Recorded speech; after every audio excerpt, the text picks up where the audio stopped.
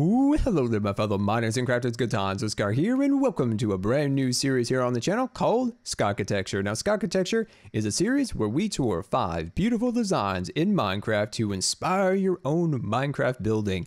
What you'll do is you'll choose your favorite design of the 5, and then we will create a tutorial at the end of the week. In this particular episode, number 1, we are touring 5 modern kitchen designs. I'm very excited about this new series as it's a way to demonstrate our interior designs or our exterior designs, houses, or anything along those lines in a faster and easier to digest series of videos instead of a 32-part, tutorial based on a modern house. So I really hope you guys like this new series, and let's get into our first design. And let's start our tour, and this is kitchen number 1. And when I design these kitchens, I also like to sometimes think about who may live in this kitchen, who would like to buy it. And this particular kitchen, if it was for sale, I figure Steve Jobs would have bought a kitchen like this. This is a kitchen that I figure he would have liked. Very minimalist, very clean. So let's take a tour of the design. So as you can see, we're using the dark oak as a very dark walnut design. And then we have a light oak as the top as a 2-tone cabinetry, which I think looks really cool. As you can see, we have a band of dark oak at the top, highlighted by, of course, our window, which is made up of glass. Very seamless and beautiful. And the backsplash, my friends, that, of course, is the bone block. Very beautiful, and it looks like a solid piece of stone. We're also using the bone block, as you can see, as an abstract refrigerator, which looks much better than a trapdoor or 2 blocks of iron or something along those lines. And as you can see, the countertops have a little more depth built into them. As you can see, there's a half slab and a stair attached to it, and then there's a row of stone on the back end. As you can see, 3 stoves over here, and of course our sink built into our island. And one of my favorite aspects of the design, of course, is the lighting fixture, which is an end rod attached to a bone block. Once again, as you can see, I've got a bit of a thing for the bone block, and it looks like, if we get really close to this, doesn't it look like fabric, where you could take the bone block and create almost a stone feel as a backsplash, a solid piece of stone, or you could even go in a way of thinking that is fabric and it is a lampshade. So as you can tell, the bone block, of course, doesn't cast light, but the end rod does. So you can use anything now as kind of a hanging light attached to an end rod, which I absolutely love. And there we go, my friends. That is kitchen number 1, the Jobs kitchen. Let's move on to our next one. And welcome to kitchen number 2. And as you can see, it is still within a modern design, but I've tried to incorporate a little more detail into it. Now, this kitchen would only be really beneficial for a 1-story house. Well, because it's got skylights at the top, creating a beautiful natural light. So as you can see, we have a concrete floor. In our other kitchen, we had more of a travertine design. And as you can see, this cabinetry is very highly detailed with a lot of depth and detail built into it. Once again, the counters are a depth of 2 blocks, and then the backsplash is oak this time, which I think looks very beautiful. 2 refrigerators. We got a freezer and a refrigerator built up separately, so max capacity, I suppose. And I just love looking up and seeing the beautiful clouds and the sun above. So let's move over here, and as you can see, we have our stove built up with 2 windows on either side with the bone block once again as our backsplash. So 1 solid piece of stone. You could even add some little color in these little corners back there. There's our stove with areas for pots and 3 pendant lights, and of course our sink built into the island. Very, very cool. Now, finishing off, my friends, we have a breakfast nook over in the corner. So we have windows on either side, and of course a hanging light. Bench seating, so 1 solid bench with 2 pads on the back. And there we go, my friends. That is kitchen number 2. And moving into kitchen number 3, this one is very interesting in the fact that it doesn't have a back wall. The reason being is I wanted this kitchen to almost act as a modular kitchen where you could attach it to a living room, or you could attach it to a dining room. That's why I opted not to build a wall along this side for our kitchen number 3. So what do you guys think of that? I think that's a kind of interesting idea, so you can kind of attach it to really create an open feeling within your designs of your kitchen. Now, let's look a little bit more in depth at the design. As you can see, we've gone with quartz as our backsplash. We've got upside down quartz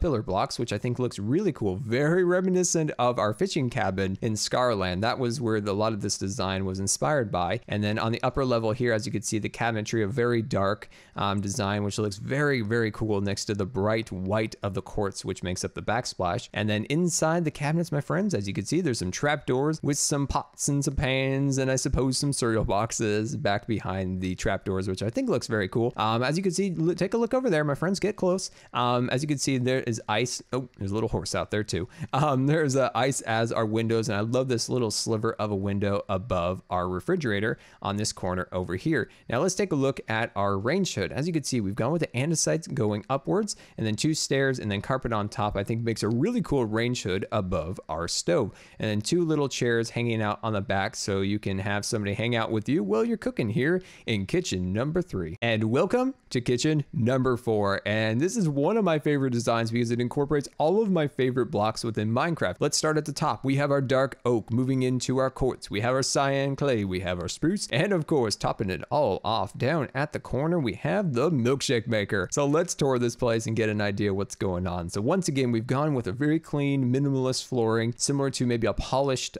concrete. We have our spruce cabinets over in the corner here. Let's move over to our range hood, a very beautifully detailed range hood above our stove. Milkshake maker, of course. Moving on over to this corner here, we have a slightly different kitchen sink design. As you can see, it's more of kind of a modern farm sink, if you will. Think of a farm sink as usually a very large white porcelain sink built into cabinetry. This one's just built a little bit more in a modern style, a little less round, a little more squared off, so I think that looks really cool. We have, of course, our island made up of the one, the only bone block, of course. And then, as you can see in the back here, as our cabinets are usually designed with an extra bit of depth where we pull the cabinets a little bit forward, so it's 2 blocks of depth. And then, of course, a carpet along the back, acting more kind of as like a slate tile, transitioning into wood. I think that would be a really cool real-life cabinetry design. And of course, the cabinets up on the upper level here are all open design, so pots, pans, and things of that nature would be out in the open, so you'd have to be a slightly cleaner person to have this kitchen.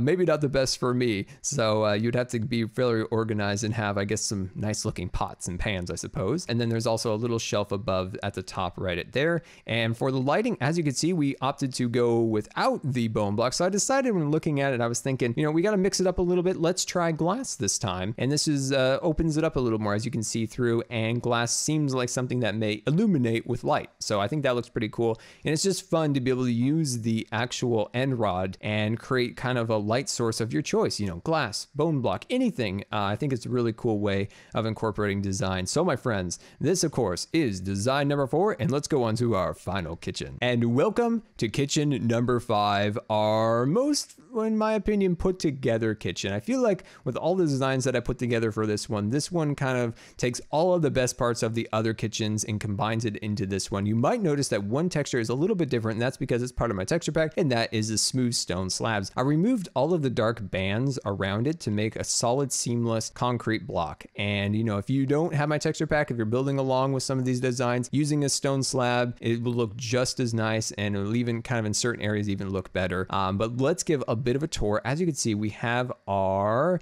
beautiful sink. This is definitely my favorite kitchen sink, as it feels natural to me, as over by the actual sink head or whatever it's called. That's like where the garbage disposal is, where you wash your dishes and stuff, and then you put them over to dry over in the larger section of the sink. I think that came out very nice with you know, cabinetry built up on the sides. As you can see, the bone block, our favorite block in the world now, is back behind the kitchen as our backsplash. And then we have this really cool extra layer of carpet above that. Doesn't that look really cool? And then moving over to our range hood, using that particular block, like I talked about, creates like a really seamless design, which I absolutely love. And like I said, if you are using the default texture pack, it looks also cool in its own way. And then of course, our iron trapdoors going across, and then of course, the beautiful island built up and ready to go. We have our kitchen refrigerator over here. Now the cabinets in this area are once again that open style where you put your pots and your pans and things of that nature in the open. They might not be the best for me, like we said in our last kitchen,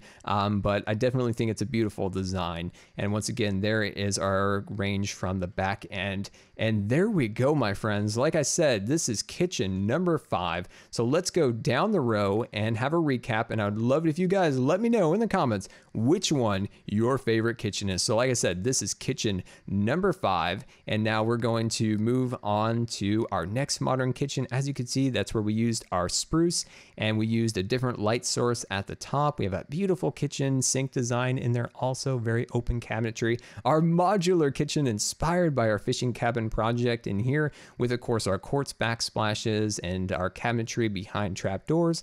Very cool, and love that modular style. That of course is kitchen number 3. And this here is kitchen number 2, our very detailed modern kitchen for a 1-story house, breakfast area to eat, and all sorts of really, really beautiful designs. And we'll finish it up, my friends, with the Jobs kitchen. We'll head over to the Jobs kitchen once again, and this one is designed to be very, very minimalist, very clean design. And the pigs, they just love this one. They can't get enough of this kitchen. And there we go, my friends. That is all 5 kitchens. I would love it if you let me know which one your favorite is so that we can create one super awesome tutorial in our next episode. And I very much hope you enjoyed this new series here on the channel called Scarchitecture. And until next time, this has been Good Times with Scar, and we'll see you later.